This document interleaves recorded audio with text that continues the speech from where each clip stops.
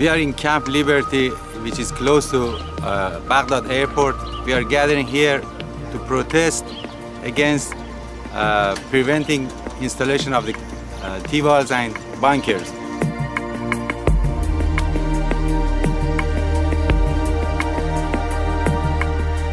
We're in Camp Liberty, where thousands of Iranian dissidents live. The conditions here in this camp is very hard for us. We're under logistic siege.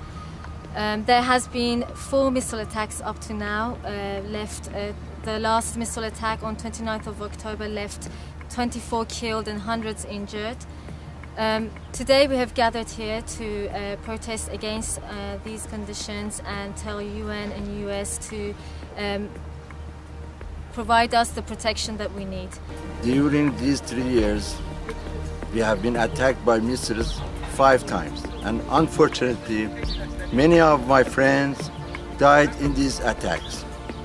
We need T-walls to protect ourselves, but installation of T-walls have been stopped, and I don't know why.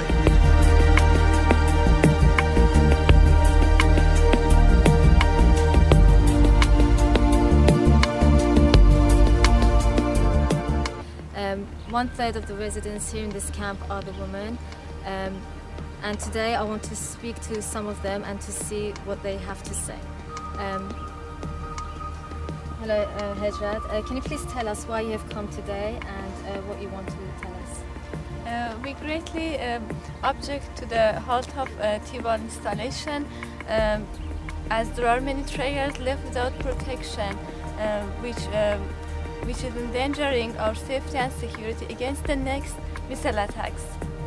ما حدود 3 ماه پیش مورد حمله موشکی سنگین قرار گرفتیم. قرار بر این بود طبق توافق MOU دیوارهای بلند 3 متری اطراف کلیه بنگال ها نصب بشه، ولی متاسفانه دولت عراق به خواست رژیم این کار رو متوقف کرده و این در حالی که دولت عراق طبق یادداشت تفاهم مسئولیت حفاظت رو بر عهده داشت.